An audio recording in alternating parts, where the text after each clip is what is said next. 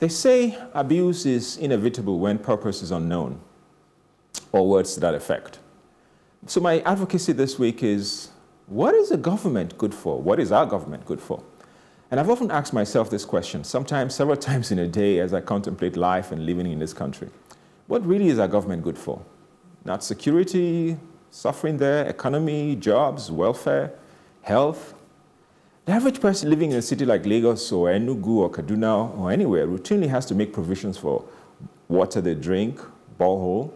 You must have a generator for power, no matter how small or how big. You have to contribute to your neighborhood watch, build high walls, and invest in study burglary bars, and even invest in four-wheel drive vehicles just because of the condition of the roads, and so on and so forth. So we're all living like mini independent states, and indeed under siege by our own almighty state and federal government. I mean, the ongoing COVID-19 pandemic has exposed the failures of governments, and indeed, to some extent, the strengths of some other governments across the world. Some countries we used to admire and look up to clearly have failed their people. And I'm not talking about Nigeria here. But understanding globally has been reduced, and at least in our eyes. So here is my thing, though. If you look at the countries over the last, say, 6 months who have demonstrated capacity in dealing with this particular pandemic, you will see something. There's a thread. And you see that the countries who are doing well are countries who have this almost liberal, more democratic leaning. And to some extent, you find that they're all governed by women. I don't know if it's something that we need to talk about more.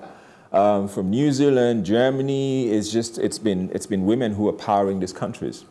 And Taiwan, for example, Canada, well, he's not a woman, but he's doing a good job as well there. But there's a thread that connects all of them. So for us here in Nigeria, our story has been more like a chronicle of a tragedy foretold. I remember very early on, we heard news reels of ministers going to the airports before the pandemic saying, oh, we've got everything covered, we're ready for it, no one should panic. But here we are, months later. And when the wind or the gale of corona blew, we were all exposed. Exposed was our incompetence and unseriousness. Clearly, we're out of our depth. And as I say, let me borrow Liberos here, when it says, when the wind blows, we'll see foul nyash, something like that. We're dealing with this corona crisis. But if you look at it, the health system that we have, which was suffering previously, right now, everybody is geared towards providing for the pandemic. But no one, when you're not hearing discussions around how do we put in place a more robust health care system for the country. So everything is about providing test kits, PPE, isolation centers, and treatment centers. But there's an eerie silence around how to implement a holistic healthcare system that can provide care beyond the pandemic. In fact, even more worrying is that daily tragic stories of patients dying from lack of care, not from COVID-19, but from other treatable ailments. Hospitals are rejecting patients. It appears that while everyone is focused on COVID-19, more people are dying daily from the crass incompetence of our government's inability to think beyond this COVID industry. So it is perhaps to say that when corona goes away, the enthusiasm for funding healthcare and indeed education will probably die. I don't know, but that's the reality we're seeing since there's no plan for it. So back to my question. What is our government good for? Or perhaps, maybe I should end it this way. The question should be, how do we make our government do good for us? And that is really my challenge to us today. I may not be able to answer that question, but let me at least talk about the aspect you raised about the women. I think, when you find government, because there's a saying, and I think it's Abraham Lincoln that said it, the government for the people, by the people, of the people. If government is representative of the people, then you're less likely to have this kind of abuse.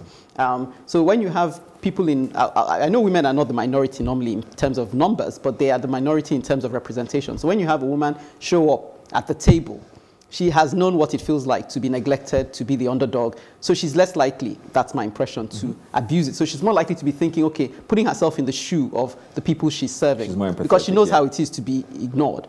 And so you should have, even part of why I enjoy the advocate is the variety. So even if one person wants to have an agenda, because you have different people from different backgrounds, there's a check. But when you have government, being held down by one type of people, if you have, maybe in the UK where they have people coming from Eton or wherever they come from, Oxford, then you don't have a representative government. If you have the male population, they get very comfortable in that their space, and they're not actually looking to be creative. So I really think the only reason these people have thrived now is that they're looking to be creative. They may not have all the answers, but they're actually looking for it. They're looking for ways to serve the people. So the will is there. But when the will is not there, yes, what we're left with now is to do the hard work of chasing them, flogging them, but they don't actually want to serve us. So you're going to have to police them all the way. Whereas if you got people who are intentional about serving us, they'll be looking for ways now. They'll be overshooting your expectations. And that's where I want to leave it. So how do we make our government good for us? To establish that, I think we first need to understand why our government exists the way that it does. And then from there, work our way to how to change that. So currently, as I was saying before, the Nigerian government, ordinarily, a government is supposed to focus on a few major things. Provision of a legal framework, a justice system, law enforcement, foreign policy, just those basic things. Maybe healthcare and education, subsidize those things to an extent. And then everything else is left to the people to sort themselves out. The economy is left to the people. In Nigeria, and in much of Africa, the government is an economic entity. The government dominates the economy. So the focus of government is not on providing services, it's not on providing value to people. The focus on government is on putting out contracts. It's on enriching the people who are in government or people who are linked to the government, which goes back to the advocacy that I put up today about us versus them. The structure of the post-colonial African states is still based on the liberation movement, the anti-colonial liberation movement. So then there was an enemy. So after kicking out the colonialists, then it became, how do we protect ourselves from their exploitative capitalist system? So we do this thing called statism, where the state enwraps everything.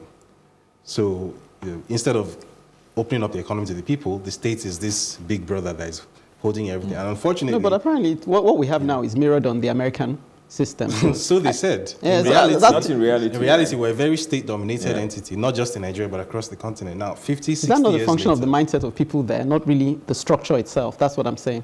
Yeah, but it was... So, again, something I have to mention is that the post-colonial African state was also configured based on the Soviet state, not just the American system as a thing. For me, really, when you were going through your advocacy, what just came to mind was that song, what it is good for? Absolutely nothing, So, and then you ask yourself, what's the Nigerian government good for? Absolutely nothing. And the only answer to it is what Aisha had said. Yeah. The way we go to churches and mosques, if all of us, we have cleared the road for Jaga Jaga, let us now be the Jaga Jaga. It's the way we go to Redeem Camp, let all of us gather and stay on the express and say, today, we will not leave until ABC. So for me, I think that, just a synthesis of all of this is, the way I see this, the reason why I put this together was to put this advocacy together was to look at it from the point of view of that citizens themselves have to make a demand. And just to echo what Liberty said, we need to make that demand and say this is what we expect. It's not just about voting, because voting is something you do once in 4 years. Yes. But the daily, the regular grind, making that demand of government to say, we want this. This is our right. Not just every 4 years you vote. So I think that is something that we need to focus on. So I hope you've enjoyed this week's episode. It's a wrap for us here today. We'll be returning next week, guys. Same time with much more to download. In the meantime, keep the conversation going on our social media platforms on Facebook, Plus TV Africa, #TheAdvocateNG on Twitter and Instagram at Plus TV Africa, #TheAdvocateNG. And to catch up with previous broadcasts, go to plustvafrica.com/theadvocate. Don't forget to subscribe to our YouTube channel, Plus TV Africa. You've been watching The Advocate on Plus TV Africa on DSTV channel 408. Go out there and keep advocating for a better society. So it's bye from all of us in the studio. Bye-bye. Peace. 5 panelists, 5 topical issues, no holds barred. For me, it's not knowledge that's lacking. It's that greed. It's that mentality where you feel you deserve to take your own and take it infinitely and let everybody else just manage however they will manage. We're almost becoming hardwired to try and cheat. I would, suggest that we begin to hold our leaders accountable.